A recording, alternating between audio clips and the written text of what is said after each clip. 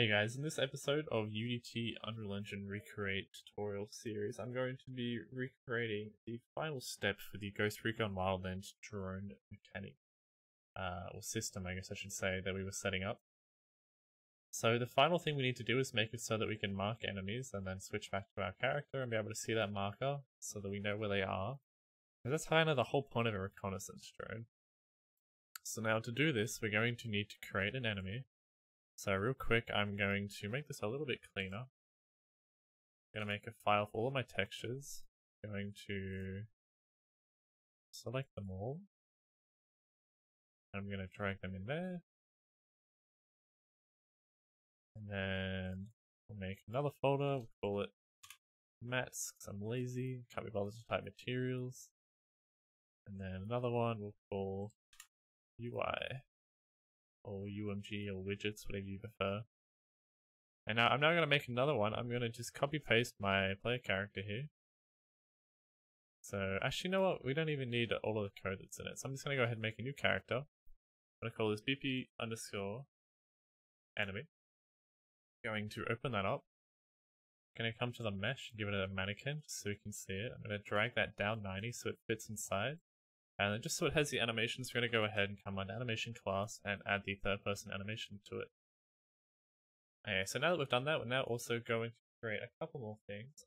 Having the mesh selected, we're going to make a widget. I'm going to call this enemy location marker. And then I'm going to import another texture here. Again, there'll be a link in the description for this. I'm going to open up my textures folder. I'm going to drag this in. And as you can see, this is all it is. It's a simple little icon. I'm then going to come to my enemy. I'm going to then come under widget class. Actually, I need to make the widget first. So we'll come back here, UI, make a new one, use the interface, widget blueprint, call it WB_enemy icon, and then open that up. I'll then drag in an image. And then we will set this image to the center of the screen.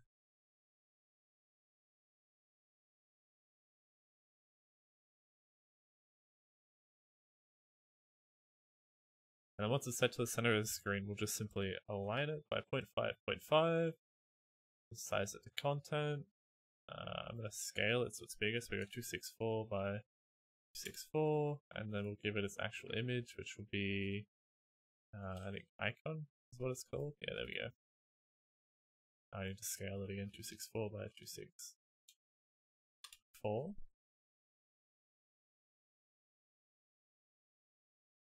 Yeah, so now once we have this, we don't need to do anything apart from that. So we can just go ahead and save that. Then we can come back into our enemy here, make sure we have our enemy location marker selected. We're going to come under widget class, give it enemy icon. And you can now see that there is a blueprint, a widget here. Now we're going to drag this up and I'm going to rotate it 90 degrees.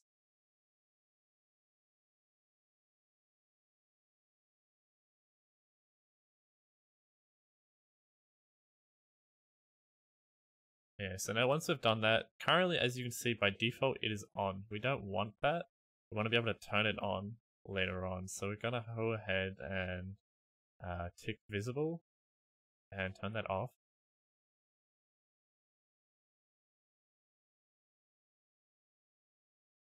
We're going to tick is two-sided, although it shouldn't do anything for us. It's not going to help it. We'll just tick it for the sake of it.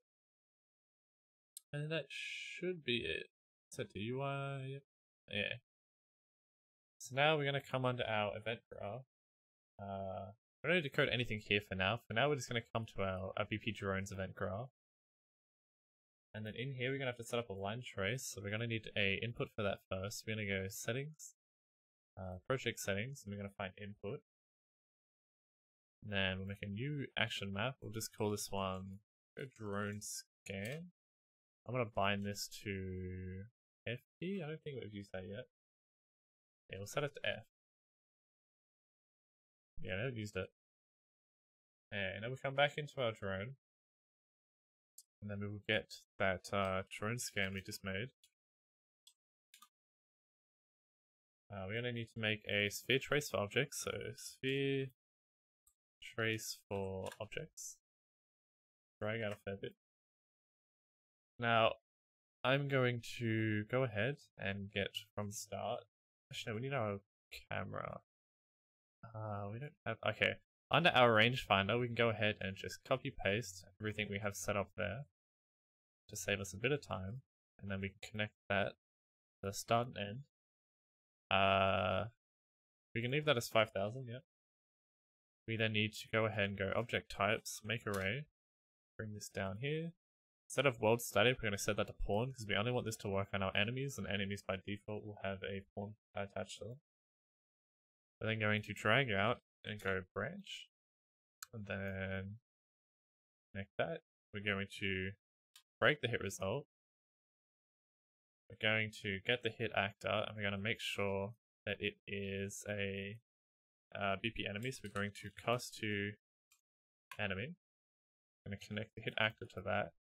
If it is that, then we're going to drag out. We're going to get the enemy location marker, and then we're going to set the visibility of it.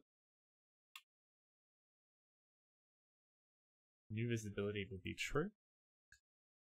And then in doing that, if we now come into our blueprints again, we'll get our enemy guy, drag him up, and another one over there, make it face that way, and we can fly around with our drone. You'll notice by default that they aren't there.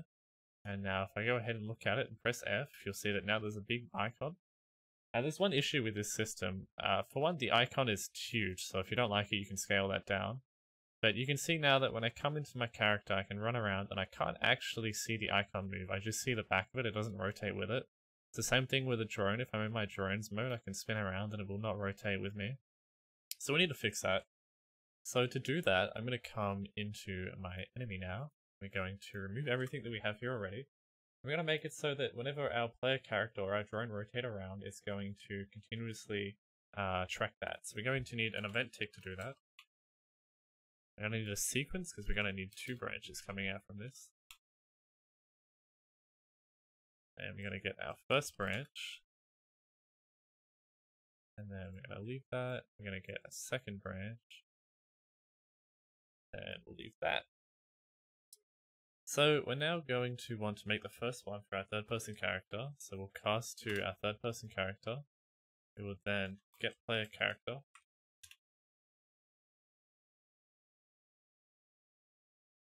And then we are going to set the world rotation of our enemy location marker. So we're going to get that, go set world rotation, and connect that, and bring that down here a fair bit.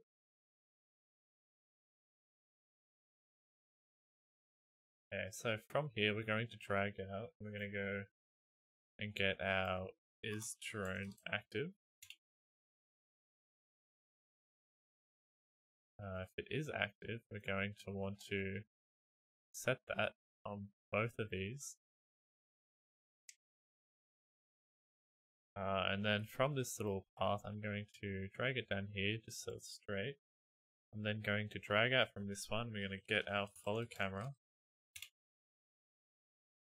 And from follow camera, we're going to go ahead and get the world location. We're also going to get the world location of this one. We're going to go find look at rotation, connecting them both together, making sure that the one for enemy location is the start point and the target point is the camera one, and then connect that into our U rotation. Now if you want to make this look a bit cleaner, you can drag this back here-ish. This isn't going to be the cleanest looking code, but it will get the job done. Okay, so we now need to set up our drone one. So we're going to cast to our BP drone. We're going to go get pawn character. Get player pawn, sorry. We're going to drag out from here. We're going to get the camera. All the way down at the bottom, get follow camera. We're going to get the world location of that. Then we're going to do the same thing we did up top, so we're going to get this one again. Part of it.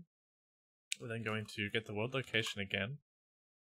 We're going to get find lookout rotation, connect them again, and then set world. And making sure that everything's connected. Connect you to you. That should be good. Okay, so what is happening here is, oh, actually, you need to be into false.